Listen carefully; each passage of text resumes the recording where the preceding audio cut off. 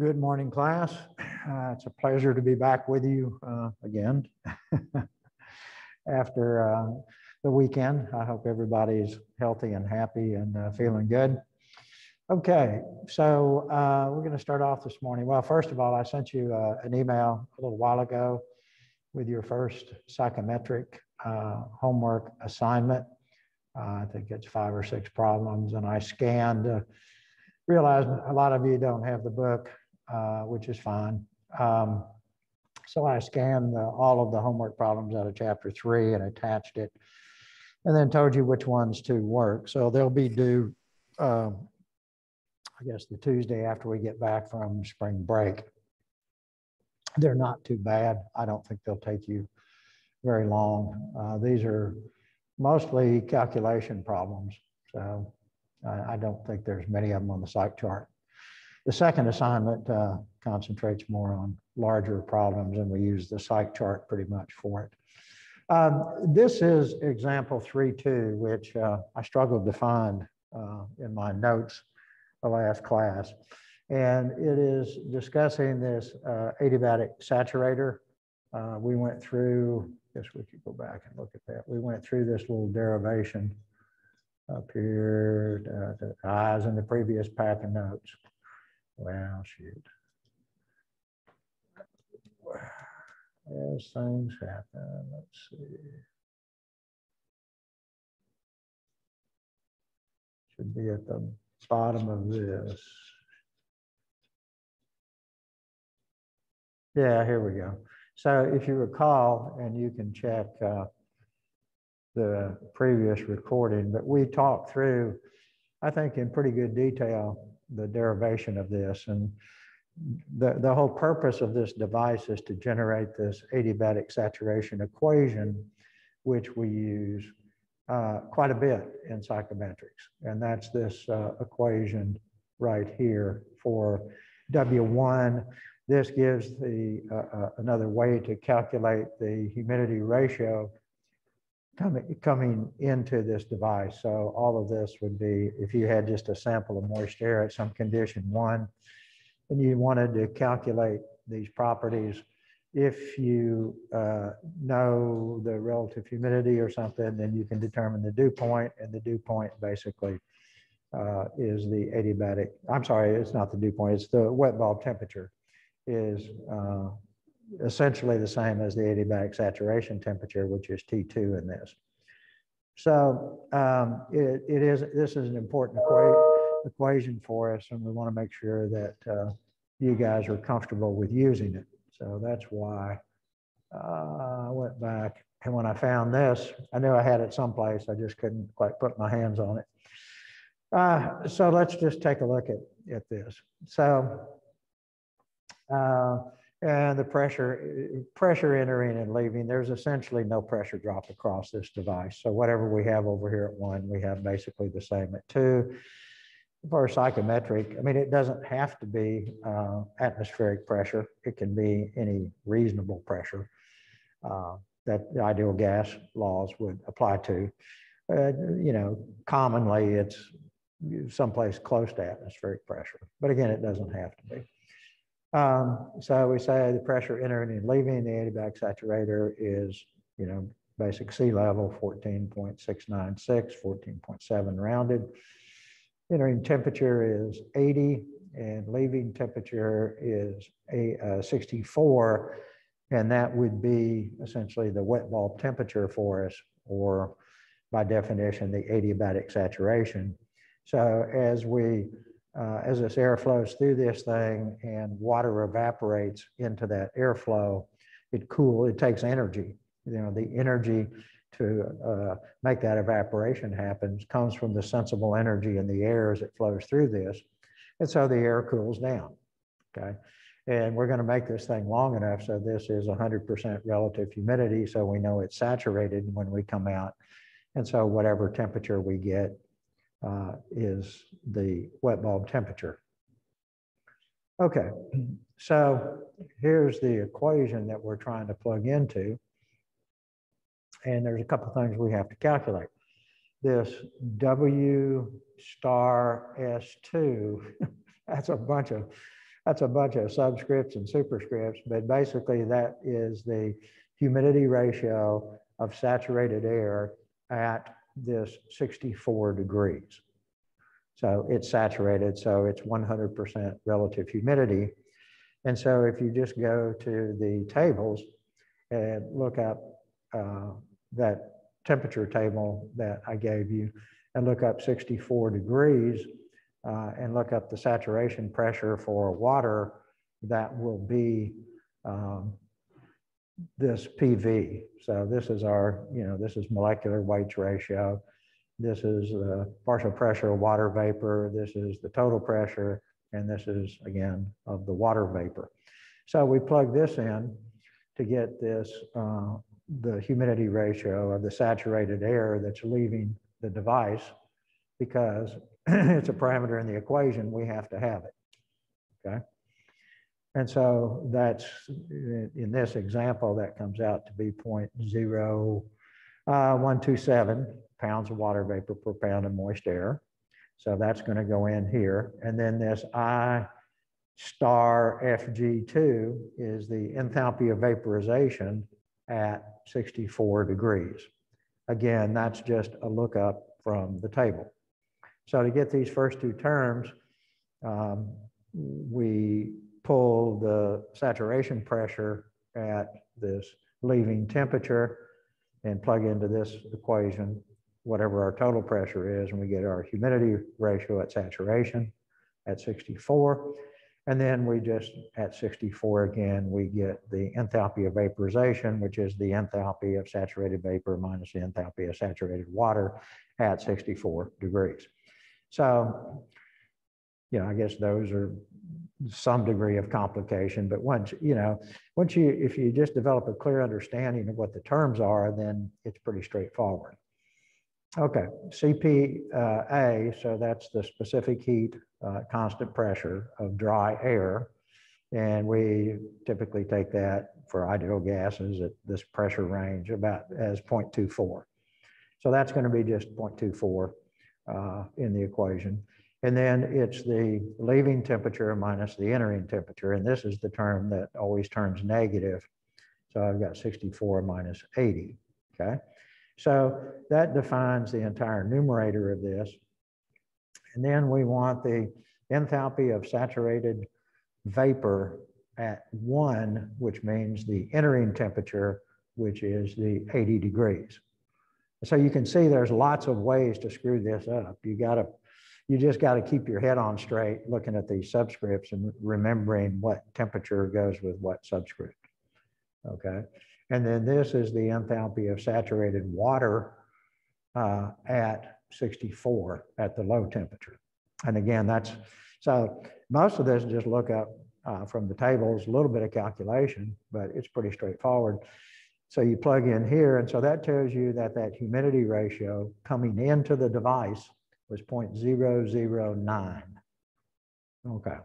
And so if you're trying to program psychometrics on a computer or something, this is very helpful. You've got to have your steam tables. You got to somewhat know what that saturation pressure is as a function of temperature from the steam tables, but you can do a curve fit on that, or there's lots of packages that you can get that are already out there. So if you do it in MATLAB or if you do it in Excel or something like that. So that's not too hard to come by. So this is an important relation for you. Okay, so that's the calculation of W. Now, the other thing they ask is to calculate the relative humidity, okay? And so this is actually a little more obscure, I think, or, it requires a little more thinking to figure out how you're going to do this, because it is the actual partial pressure of water vapor at the inlet where it's not saturated, divided by the partial pressure of water vapor at saturation at the inlet temperature. So this, in the denominator, this is just a lookup, and we've looked up that number enough at 80. So the bottom pressure, you just look up at saturation from the steam tables. So it's 80 degrees Fahrenheit, and we go back to our tables and we get a number like 0.5073, which we've looked up before.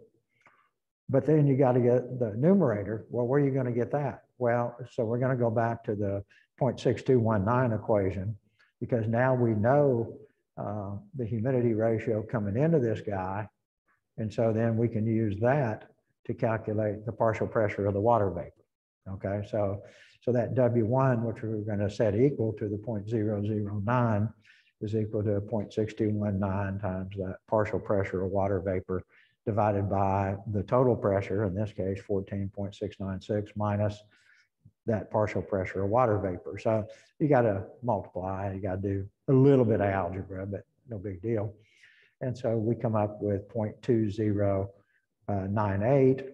And so then that gets divided by the saturation pressure at 80 degrees and shows us our relative humidity is 41.4%, or 0.414. Okay, now I'll tell you, this is one of my favorite problems. Something like this will be on your psych test. I tell people that every time, and of course we got a ways to go before we get through psych, and it's often forgotten, but I will give you something like this and ask you to go through these calculations, something like that. So just please note that. Okay, very good. All right, so now let's see. Yeah, so now we get to this next example. We want to go back to the lecture notes here real quick. Yeah, part 2. Okay, yeah, so we started this last time. We're going to go through 3 or 4 of these, they call them classic moist air processes. And the first one, the easiest one, is simply heating or cooling moist air where we don't change the moisture. So we're not injecting moisture with a humidifier, and we're not going to get it cold enough to condense any moisture out of it. So we're not going to get to the dew point. Okay. We did this last time. So we're just going to go back and forth. So if you're cooling, you're going to start at 1 and you're going to cool it down. And it's basically along this horizontal line because that's the amount of moisture in the air. And so if I go up, I'm adding moisture. If I go down, I'm taking moisture away. So all I can do is slide back and forth at this same humidity ratio if I'm not going to change the amount of moisture in the air. So that's not too bad. So, you know, something in the problem tells us, okay, we're going to start, maybe that's 80 and we're going to go to, you know, 72 or whatever the numbers are. So that would be cooling. Or we can start at 72 and go to 80 or 90 or whatever, however high we want to heat it up. But we're not going to change the moisture. Okay. And then so I think we wrote the equations last time. This is just an energy balance. And this probably should be a capital Q. Sometimes when you write notes, you take liberties, but this is the total heat transfer because this is the mass flow times the enthalpy. And of course, we only have one mass flow. So right now I've got the mass flow coming in times the enthalpy in. And I got a summation, but I only have one flow, one stream in, one stream out. And so this m dot E is going to be equal to m dot I. And so down here, it gets called m dot A. So we just kind of changed the name of it. So this is the energy in to my device. Let me see, do I have a picture? I don't know that I don't think I have a picture of this device, but I mean, we're just flowing in and we got a coil, we're going across a coil and yeah, it's either being heated up or cooled down a little bit. So the energy in plus the Q, and so if it's being heated, that would be a plus Q. If it's being cooled, that would be a minus Q, whatever, and is equal to the energy going out. And the energy in is the mass flow rate of dry air. Remember, all the mass flow rates are per unit of dry air, and then times the enthalpy in. But the enthalpy is binary because I've got my dry air. So I've got enthalpy in the dry air, and then I've got enthalpy in the water vapor. And the W1 tells us how much water vapor, you know, what pounds of water vapor per pound of dry air in. And of course, that's going to be equal to out because, you know, so these two things are going to wind up being the same number in this. And then this is just the enthalpy out. I'm sorry, this is the enthalpy of the water vapor. Okay, so this is the amount of water vapor per pound of dry air, and this is the enthalpy of the water vapor. And so all that adds together to give us the total enthalpy coming in at 1. And then at 2, we do the same thing. We just do it at the exit condition. And in this case, because we're not moving up and down, we know W1 and W2 happen to be the same number. But in general, once we start changing moisture levels, that doesn't obviously have to be the case. It's just in this particular process. Okay, so you just do a little bit of algebra. And so you see that the total heat transfer is the mass flow rate of the dry air times the enthalpy difference, out minus in. And so, you know, if it's colder, if this is a cooling process, the enthalpy out is going to be less than the enthalpy in, and this will give a minus. If it's a heating problem, then the enthalpy at 2 will be greater than the enthalpy at 1, and it'll give a plus number. We can also do this with m dot Cp delta T. It works fine. You just have to be careful to realize that this Cp is actually a binary Cp because that water vapor in there is being heated and cooled as well. So it's not just the dry air. So you can't just plug in 0.24. You have to go through this calculation where this is your humidity ratio, and CPV, I think, is 0.444 in US units, or if it's in metric, I don't know, you'll have to look it up. Okay, all right. So that's that. Now let's go back, and we've got a little example problem here that we'll work through. Let's see. Okay. So let's see, 3, 4. Okay, yeah. Let's see. So find the heat transfer rate required to warm 1,500 CFM, and CFM is cubic feet per minute. So you need to know that. If you've got any kind of an HVAC course, you got to know what CFM stands for. Well, that's not a mass flow, right? That's a volume flow.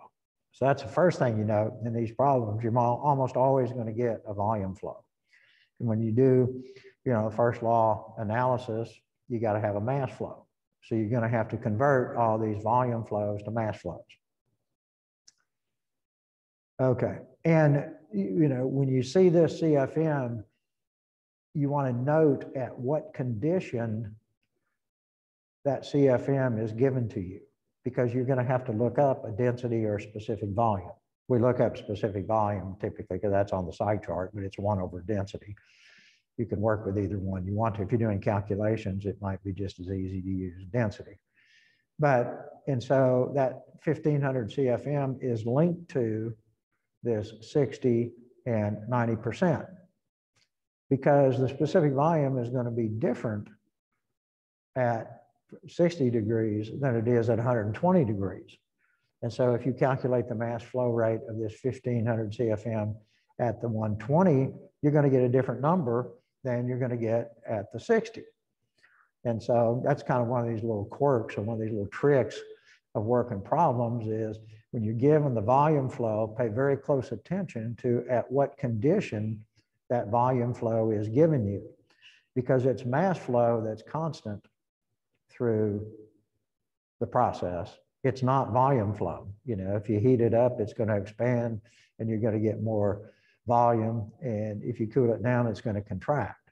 So there's no guarantees on having 1,500 CFM at every point.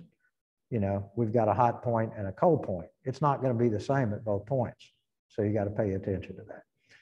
Okay. And so we're just going to heat it up without any moisture addition to 120. So on the side chart, let's say if we started at 2 over here, then this 0.1 would be all the way over here. Or I guess I've got a side chart I can show you. You know, so this is, you know, we're down here, dry bulb. So 60 and what is it? I think it's 80. No, it's 90. It's 90%. Yeah, so there's our 90% relative humidity line swooping down, and there's our 60. So at that point, wherever those things cross, about right there, then we're going to start there. We're going to heat it up straight across until we hit 120, 120, which is the max temperature on the standard psych chart. Okay, so that's what it's going to look like. Okay, so first thing we got to do is get rid of this volume flow. Okay, well, this is from your fluid mechanics. You should remember this. Up here in the numerator of this capital V1 bar is average velocity. Okay, and average velocity times cross-sectional area, so that would be, say, feet per minute times feet squared. So that's going to be cubic feet per minute. So this V bar 1 A1, that combination is the 1500 CFM. Okay, and you need to remember that because it's possible you could be given a duct diameter and asked to calculate a velocity of the airflow in it. And so then you would have to use this equation and split it back out. You know, then if you had an A, then you could use this to solve for the V bar, and it's a V bar because it's an average velocity across that profile. You know, you got zero slip at the wall and whatever, it's probably turbulent, so it's going to be a fairly blunt profile coming across. And then you have to divide that by the specific volume or multiply it by density. So, and this is what? This is feet cubed per pound mass.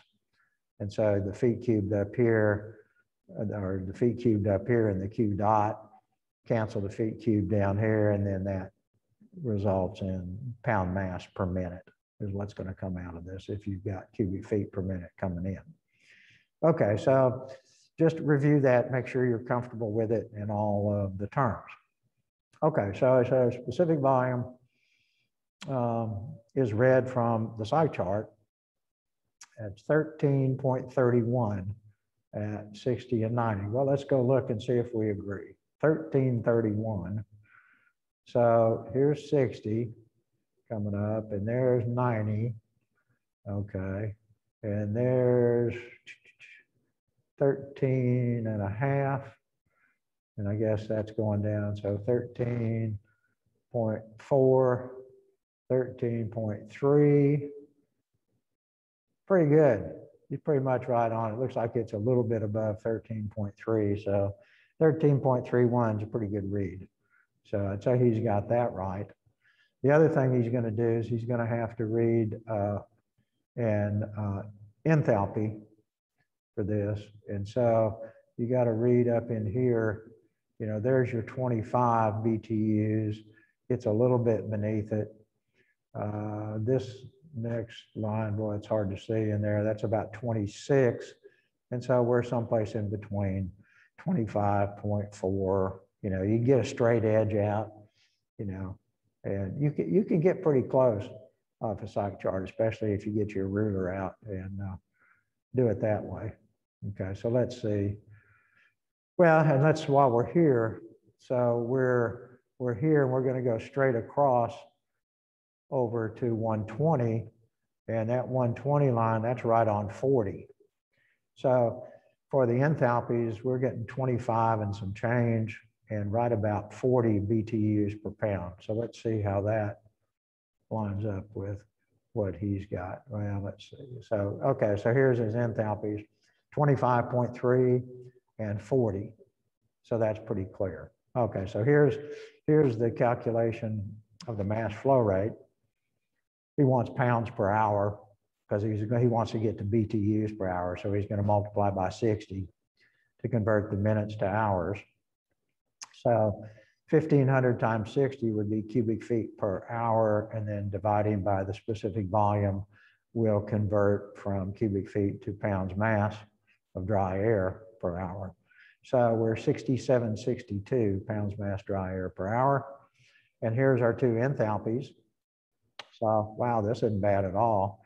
So we just plug in what m dot delta H, and so we're heating up. So this, could be considered a positive heat transfer being added to the airstream.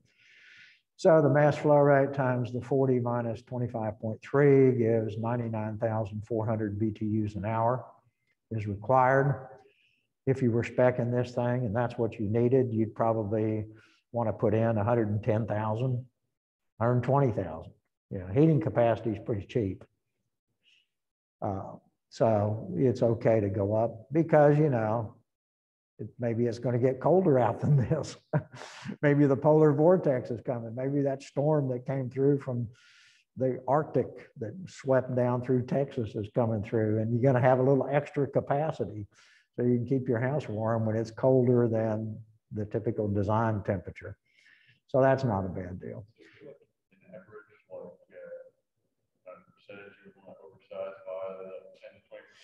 But, okay, I don't know if you guys out there could hear, but the question was, is there a typical percent by which you might want to oversize?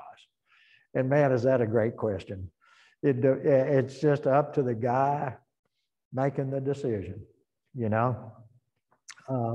I would say, well, heating capacity is far cheaper than cooling capacity.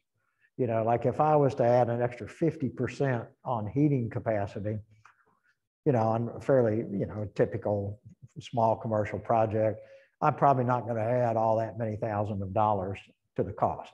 And I'm going to have all that wonderful heating capacity. If I was to add an extra 50% on cooling capacity, I would be jacking the price of this thing way up. So you got to sharpen your pencil more on cooling than you do on heating because it's much more costly. Okay. On something like heating, I would probably want at least 20% extra.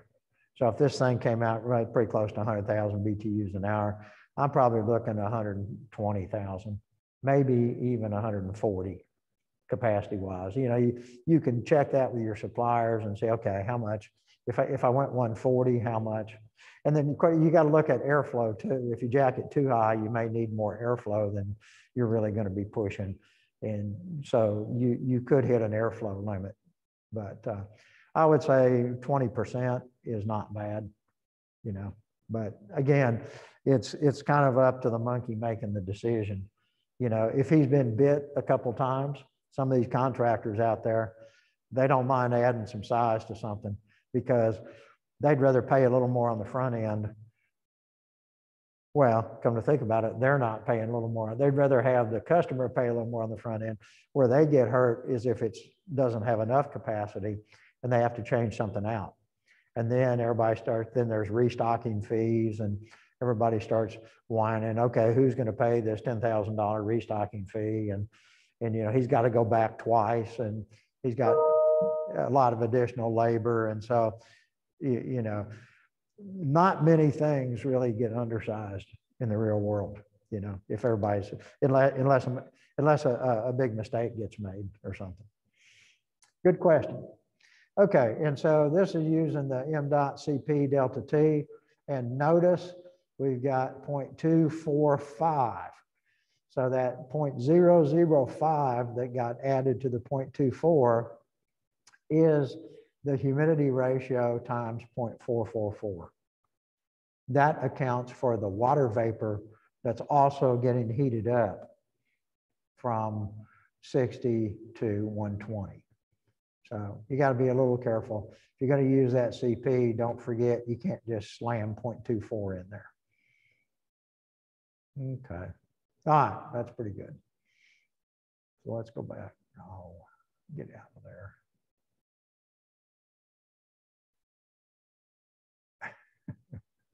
I hit that thing and I make it come down and then I can't get to what I need to get to. Okay, so let's move on to our next moist air process, which is cooling and dehumidifying of moist air. So here, moist air, if you cool it below the dew point, some water vapor will condense and leave the airstream, okay? So let's look. On a psych chart, we're going to start at 1, and we're going to wind up down here at 2.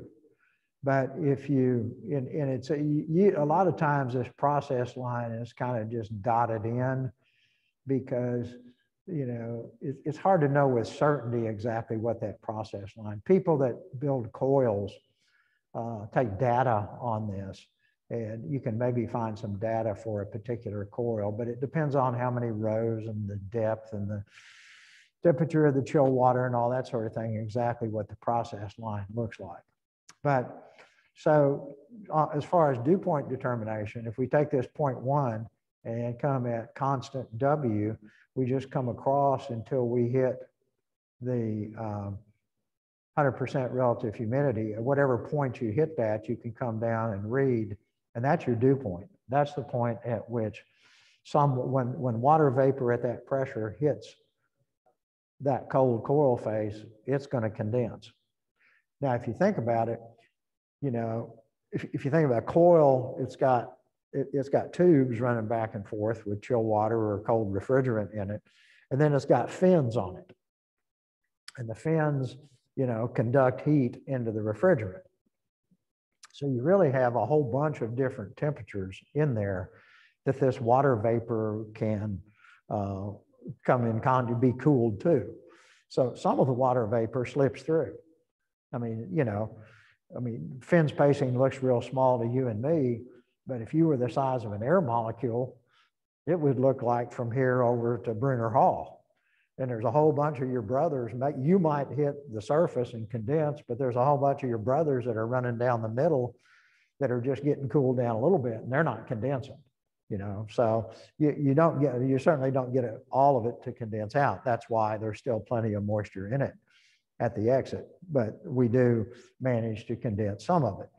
And the amount that you need to condense out, that's part of the coil design. And from the HVAC perspective, you go to whoever's manufacturing the unit, and they give you specifications on what their coils are capable of, you know, given your inlet condition. So at any rate, so we're going to start at 1, and we're going to ride this kind of bendy line down here to 2, which is where we're finished. Now, it's interesting. You can kind of break this up because we're going to talk about sensible cooling, which is reduction in temperature. Latent cooling is condensing of water from vapor to liquid. Well, if you look at this, if I come straight down from this temperature, at dry bulb temperature, I can draw a line here. And then at this one, I can draw a line at constant W. And where they cross, let me make that just a little bit bigger, we're calling point A. Well, so we can think about this process as 2 processes. We can think about 1 to A, and see 1 to A, we're going straight down on the site chart. So that's moisture removal. So that's the latent cooling capacity for this process is from 1 to A. And then from A to 2, we're doing all of this at constant moisture level. So that's like a sensible cooling. So this is like 2 processes put together. Now, in terms of if you want the overall energy impact, then you can do the mass flow rate. Well, we'll see the energy balance in a second, but it's basically, you know, enthalpy at 1 minus enthalpy at 2, and that takes care of both processes. But if I want to know the latent load in BTUs per hour, I can go enthalpy at 1 minus enthalpy at A times mass flow. And if I want to know the sensible, I can go enthalpy at A minus enthalpy at 2. And then if I add those together, and I've done my math right, it should equal the mass flow rate times enthalpy at 1 minus enthalpy at 2. You know, so, but you can break it down into those 2 processes, as we'll see. That's what it looks like on the site chart. This is kind of a picture of the device. You know, we've just got, basically, we've got a coil in the ductwork. And so the control volume is just the air. It's not the coil, or it's not any of the hardware. It's just the air around the coil. Because because we're going to indicate the heat transfer by a Q dot term. And see, this is where I get the little Q dot. It's what the authors use. They probably should have a big Q dot in there, really. But anyway, that's why I wound up writing my notes to kind of parrot this back for people that had the textbook. But anyway, so the control volume is just the air, and then everything else is heat transfer to from the air. Okay. All right, so let's look at the energy balance. So coming in, I've got my mass flow rate of dry air times the enthalpy coming in. So that's up here. That's what's coming in. Up here, I've got mass flow rate, enthalpy, and moisture content coming in.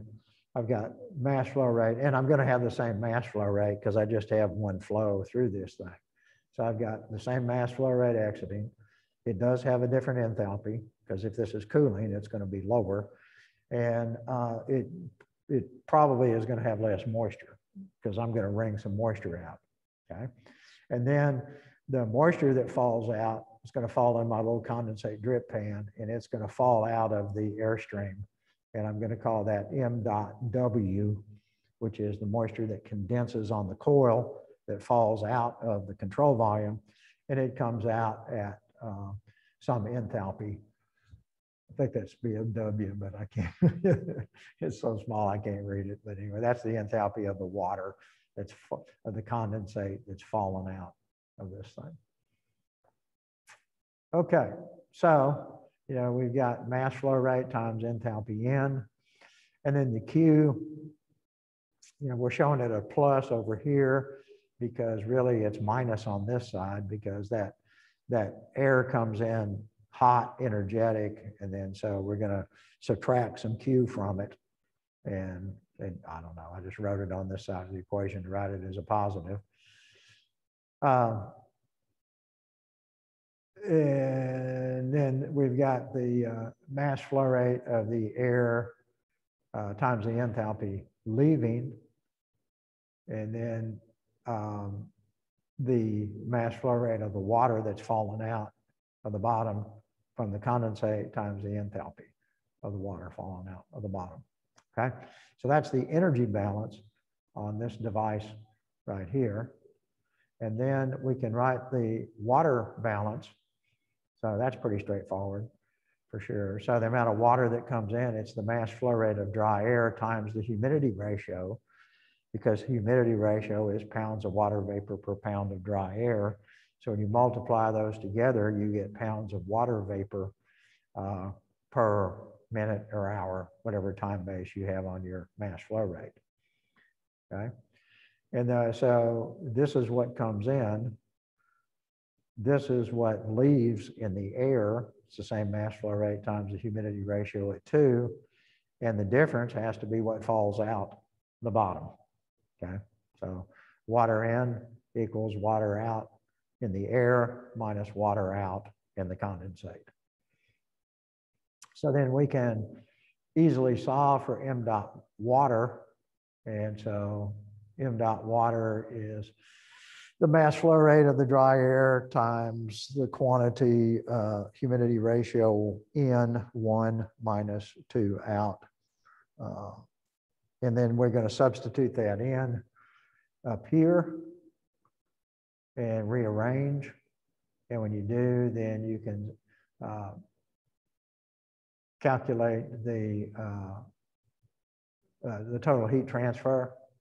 So the total Q dot is, so this is going to be the mass flow rate of dry air times enthalpy in minus enthalpy out.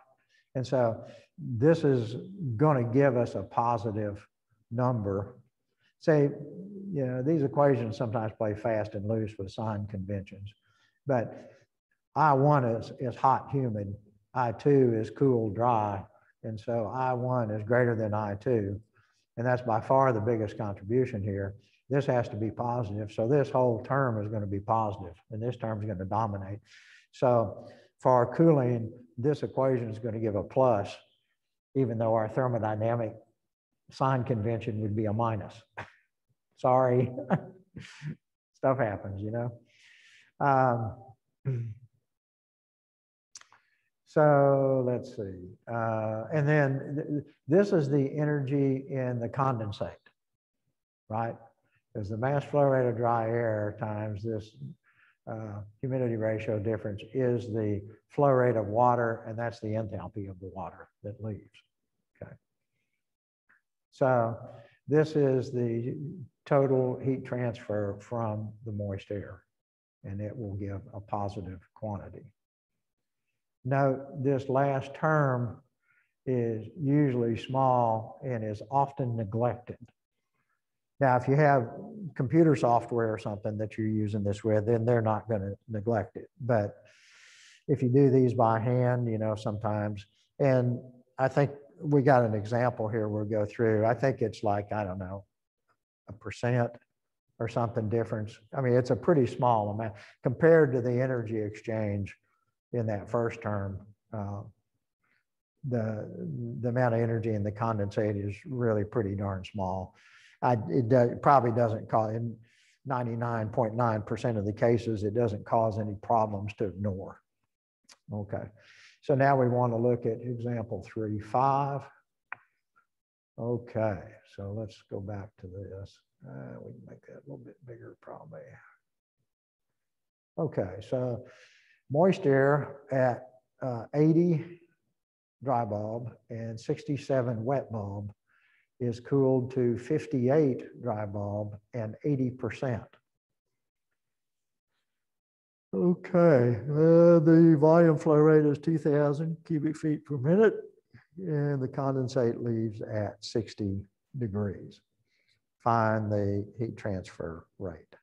Okay. So let's see. We got it. I don't have a site chart here. Well, we kind of saw a site chart on it before, but let's see. If we go back to here, there we go. So it's exactly this, and we can do it in one fell swoop, or we can break it into pieces if we want to. Okay, so let's just look, and you can check these properties. I think they're pretty good. Make sure, I mean, it's a good exercise for you to get some experience on the psych chart. So take this, pull out a psych chart, and just make sure that you would come up with roughly the same numbers. I mean, if people do this on a test, no, everybody doesn't come up with exactly the same numbers, but they ought to be in the same ballpark. You know, you can pretty well tell when somebody's wandering in the wilderness by looking at what numbers they pull off a psych chart. Okay, so the specific volume at 1385 feet cubed per pound mass dry air, and an enthalpy of 31.6, humidity ratio of 0.0112. Pounds of water vapor per pound of dry air, and then I2, after we've cooled it off, we're down to 22.9 BTUs per pound mass of dry air, and the humidity ratio is down to 0.0082. The enthalpy of the condensate, we've got tables for that. That little thermo table would work perfectly that I gave you. 28.08 BTUs per pound mass of the water that leaves.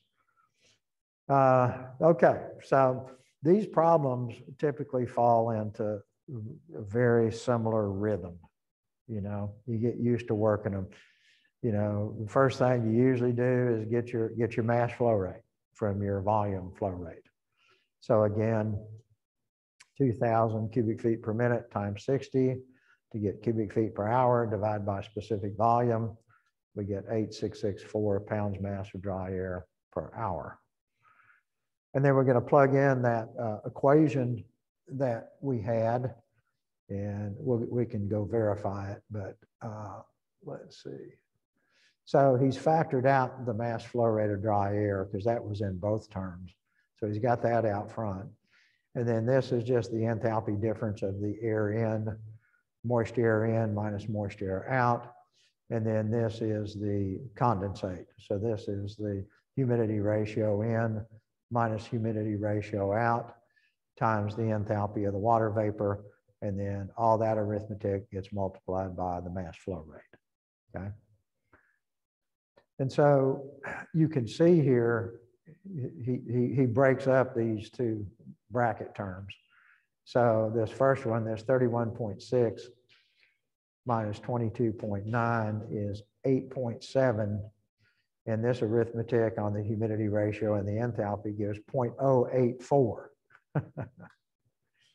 So let's see, let me get my calculator out here. So 8.7 plus 0.084 equals 8.784 store 1.084 divide by times 100, and it is a little less than 1%. So the energy in that condensate, at least in this little problem, is about 0.96% of the total. And so that's why it's not uncommon to just leave that out of the calculation, because it just doesn't make much difference. Okay. Let's see. So he says, neglecting the condensate term, Q is roughly 75,000 BTUs per hour. And remember, a ton of refrigeration is 12,000 BTUs per hour. And so if you just divide the 75 by 12, that says that's a 6.25 ton unit, or tons. You can't buy a 6.25. Well, if you were specing air handlers, you know, you could probably spec a coil and they could select a coil that's pretty close to 6.25 tons. Of course, you know, you haven't rounded up or anything. So, you know, they do make a standard 7.5 ton unit, which is probably where this would go. Something like that. 7.5 or 10. 10 is starting to get pretty hefty oversizing. If you really think, if you think that's your max load, 6.25, 10 is pretty heavy duty, you know, so you're probably not going to go 10, but you could easily go 7.5 and have a little extra. Okay. Let's see. Oh, okay. Let's see, what's he doing here? So let's see. So we're going to do the sensible. We could calculate the sensible heat transfer a couple of different ways, right? We could do m dot Cp times T1 minus, T1 minus T2. If we go back to the, I can't believe I don't have the figure. I have to go back to the other file, but we can do that. So that's this one. Okay. So if you m dot Cp delta T, then basically you're saying, I mean, that's just the sensible heat transfer, and you would calculate your Cp at this W2. Let's see, this is our approximation of the sensible. This is our approximation or a calculation of the latent, okay? So then that Cp would be 0.24 plus this W2 times 0.444, whatever that, I don't know that he does that. Does he put numbers to it? But that's the calculation there. So, you know, you've got m dot A, that's no problem. You calculate Cp and you know the temperature. So it's a pretty straightforward calculation. Okay, so then for that latent heat transfer, he's going to go the mass flow rate of dry air times the humidity ratio 1 minus 2. Well, that's what's going to get condensed out. And then we've got the enthalpy of vaporization, because that's for the phase change from the saturated vapor to saturated liquid. Okay. So that's one way to calculate this. The latent heat transfer going from 1 down to A. Now we've got other options. We can also just pull enthalpies from the psych chart, which is why I would be tempted. I would probably do that, you know. So I would just come up here and we read I1, we read I2, and then you have to come in and read IA, which is in between, but I mean, it's the same thing. It's just for a different point. And so then the latent is the mass flow rate times I1 minus IA, and the sensible is the mass flow rate times IA minus I2. And if you add them together, you get the total heat transfer, okay? Okay, and then the other thing that's mentioned here is the sensible heat factor.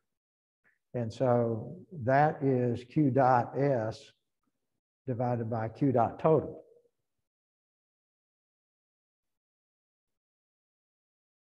Okay, and let's go look at a psych chart and take a look at that because we have that protractor scale. And the protractor scale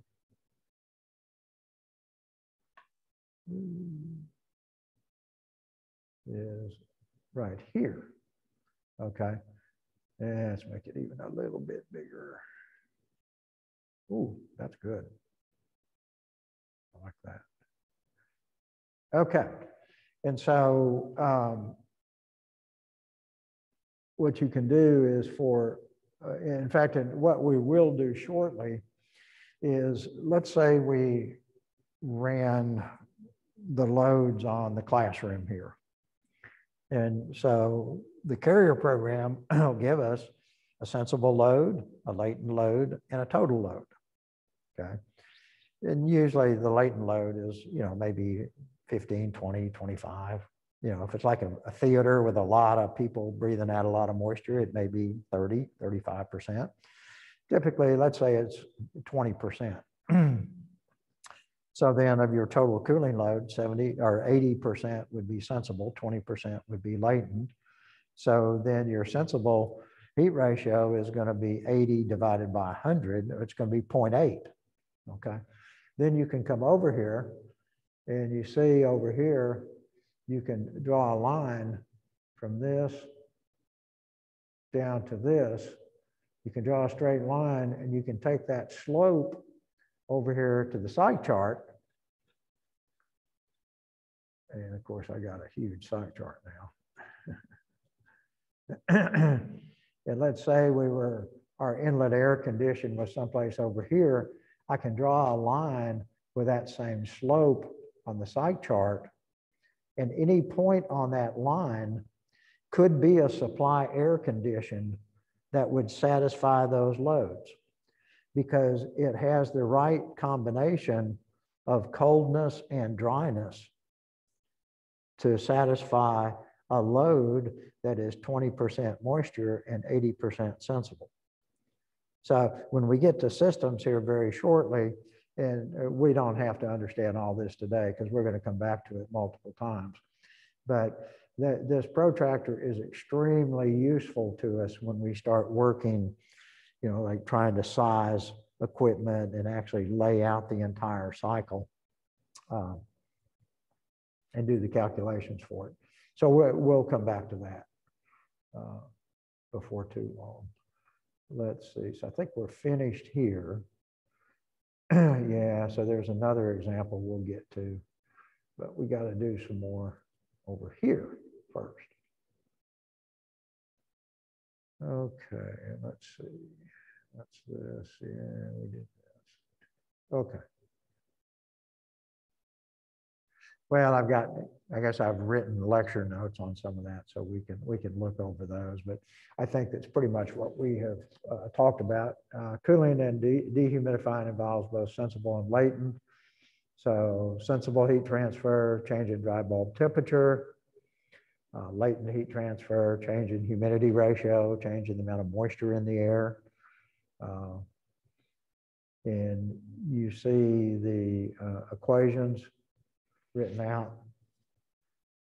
So m dot Cp, again, remember this is a two-term Cp, and then just times your dry bulb temperatures and the latent mass flow rate of dry air times the difference in humidity ratio times that enthalpy of vaporization. Yeah, this is what we just went through. So lurking in the background is the energy in the condensate, which we basically treat like a redheaded stepchild. I hope nobody's redheaded and offended by that, but you know, that's just an old saying. We don't give it a whole lot of respect, that condensate, you know. So it could be added back into all this, but usually is not. Here's the sensible heat ratio, sensible heat factor, Q dot sensible, Q dot total, and we'll use it later. Okay, that's pretty good. Okay, so our next process is heating and humidifying moist air. So it's a similar situation, except now that coil that we've got in there is going to heat. And so you've got hot water, maybe you got 150, 160 degree water going through the coil. It could be hot refrigerant. It could be a heat pump. It could be 170 degree refrigerant coming out of the compressor, whatever. We got something hot. And again, the control volume is just the air. So the interaction between that coil and our control volume is just a heat transfer rate, Q dot. And so we're going to start at 1. We're going to go across the heating coil. We're going to put some heat into it, and then we're going to hit point A, and then we're going to spray some moisture. That moisture could be liquid droplets, or it could be steam. It could be all kinds of stuff, but usually it's either, we take it to either be steam or just atomized water droplets that have to evaporate. So there is a big difference. The steam is already in the vapor state. You know, you got a steam humidifier, it's plugged into the wall, and you got electric power or something going to it. Or, you know, somehow you're making steam and just injecting steam. On the other hand, you're injecting atomized liquid that has to evaporate. So that if you're injecting steam, you're probably going to heat up the flow more. If you're injecting atomized water, you're probably going to cool it down across that humidifier because those droplets have to evaporate, and that evaporation process cools the airstream. That's where the energy comes from to evaporate. Okay, so during cold weather, the outside air is very dry and can require the addition of moisture with heating processes. So, I mean, it's nice, you know. I know I don't have a humidifier at home, and in the wintertime, I'm always slogging lotion on my hands and my arms and my legs and my back and all this stuff because the skin dries out because it's so dry. And you itch. And, you know, if you don't do something, you can crack, and it can even get bad enough you can crack and bleed, you know. So, you know, it's nice to have a humidifier. I don't know why I've never put one in. I guess I'm too cheap to buy one. I don't know. But I just never have. Okay, so we write our energy balance, and we're going to write these to be positive quantities. So this is the energy in, again, mass flow rate of dry air times the enthalpy. And the enthalpy is a binary enthalpy at 1. And then we're going to add some heat to it. We're going to put some BTUs in. And then we're going to go across the humidifier, and we got some mass flow rate of water, and that water enters with some enthalpy of water. It could be a liquid enthalpy, or it could be a steam enthalpy, depending on the state that we actually inject that water into the airstream. And then everything leaves. Okay, so then So we can put in sensible, we can put in latent, and that combination with what came in, all of it gets to exit. Assuming, now we're assuming we have a well-insulated duct and we don't have any heat transfer, and there's simplifying assumptions here. Okay, and so the mass balance on the water vapor is, m dot A times W1 is the water vapor flowing in, pounds mass per minute or pounds mass per hour. And then this is the amount that we're adding with the humidifier. And then all of that has to leave. So that's m dot A times W2. And all of it leaves. Okay. Okay, so if we do some combining and some slick little algebra here, we can come up with these equations. So 338, so you put that in, you do a little factoring and do a little dividing and all that stuff. And so we can get that the enthalpy difference, I2 minus I1, divided by the humidity ratio difference, W2 minus W1, that ratio is equal to the amount of sensible heat transfer, so many BTUs per hour probably, divided by the mass flow rate of water added. Oh, I'm sorry, that's the mass flow rate of dry air. I couldn't read my own subscript there. So that's m dot A in the denominator times W2 minus W1, which is that whole quantity is the mass flow rate of water added, plus the enthalpy of the water, whatever state it's in. Like I said, it could be liquid droplets, and I have an enthalpy of 28, 30, 32, 35. Or it could be steam. It could be 11, 1,000, 1150, whatever. Just depends what, how you've designed the system. Okay, so if you look at this, these last two equations give the slope of a straight line connecting the initial and final states. So that's kind of interesting. So what we see here is, here's where I'm starting, here's where I'm finishing, and by golly, that's just a slope. And you know what? If I go back to that psych chart, not wrong, look at the outside scale of this thing. Oh.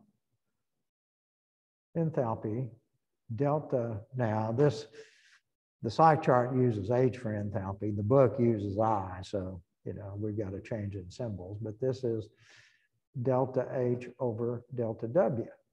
And so you can pull a slope off of here, and you know what? That'll be the same slope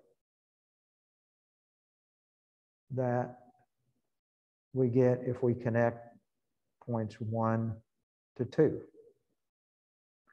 Well, that's pretty handy. That's a pretty handy tool to have. Okay, that's one thing to think about. Okay, the other thing to think about is let's divide this up into processes. So let's just come across here and let's think about heating going across the heating coil. So the heating coil is all occurs at the same W1. So I just draw a line across here someplace. And then the humidification connects this wherever we stop heating and start humidifying, that's point A, and then the humidifier takes us up to point 2. Okay? So let's come back to that. Now let's look at this equation for a second. So this is the slope of the process. What if I just want to look at the humidifier? I can still use this same equation, I just have to modify it because I don't have if I'm just looking at the humidifier, I'm going from A to 2.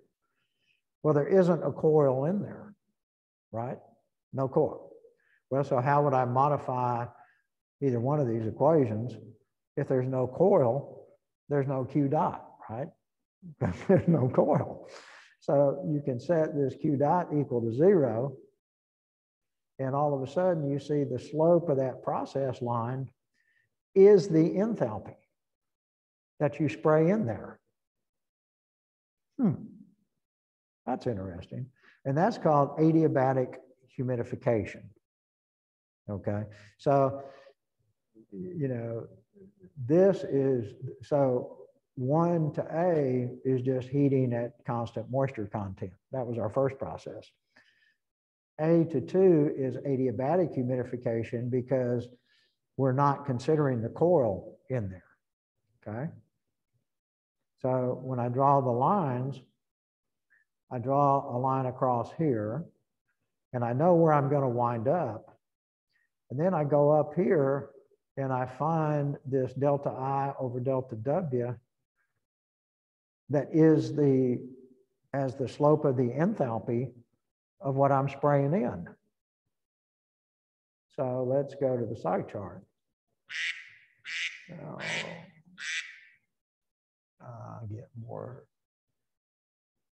I get more junk calls. Okay, so for a standard number for steam is someplace around 1,000, 1,100. 1150, I think, is a number that gets used in some of the problems. So here's this scale. So see, there's 500, there's 1,000, there's 11. Let's say 1150. So see, at 1150, we get a slope as we go up. We are going to have an increase in temperature. Okay, but so you can draw a line through there, and through, say, if it's 1150, you put a little tick mark there, you draw a line, you take that slope, and you come over here to the site chart.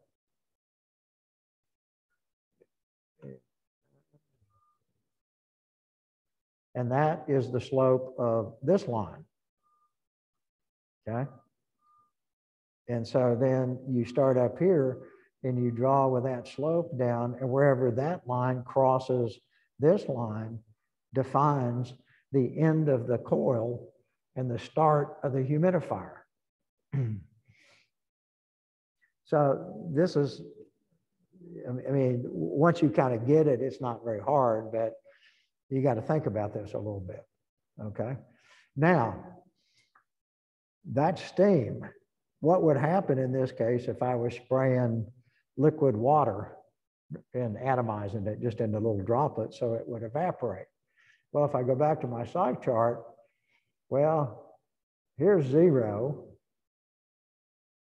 There's 500. So what is it? There's 100, 100, 200, 300, 400, 500. So, you know, you're going to have a slope then coming way out here like this. That's going to change what my chart looks like quite a bit here. What did I do? Did I close one down? I guess I don't know.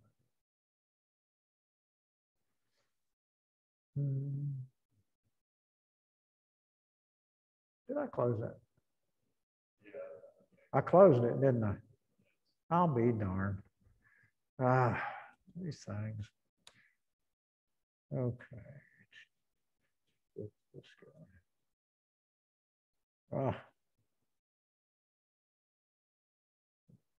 No.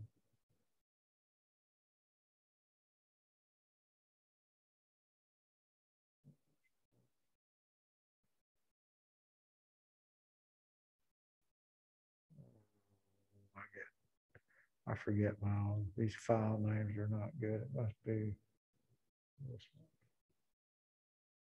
There we go. I swear.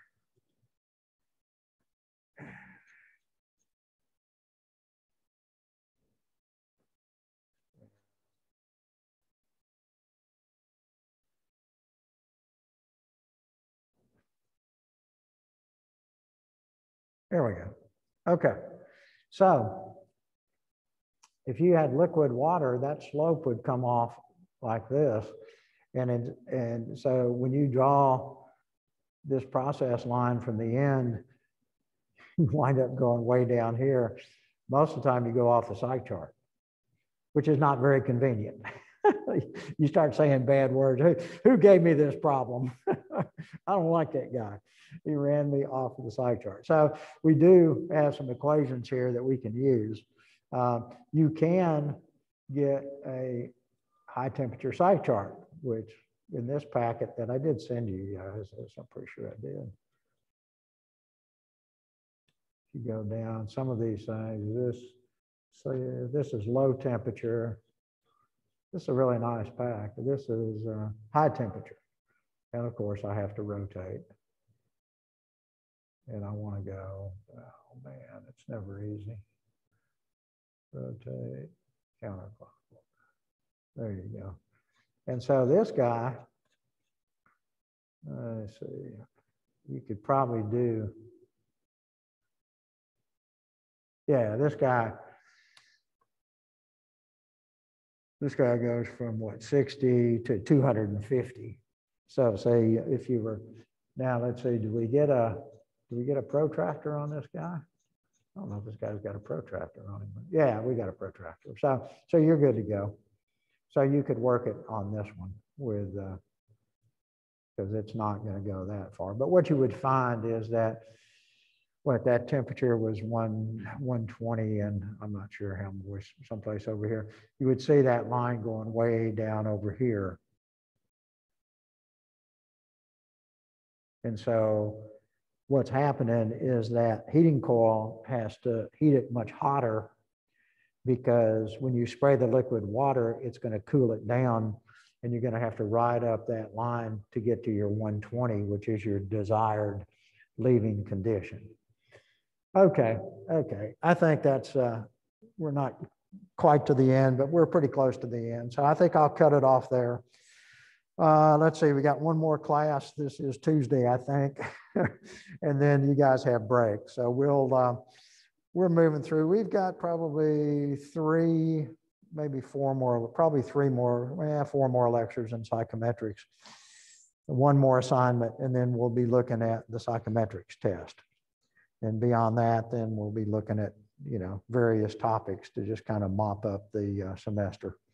So hope everybody has a great rest of the day, and we'll be back in touch. I'll get this link out to you as soon as I get it processed and over on YouTube. So take care for now. Bye.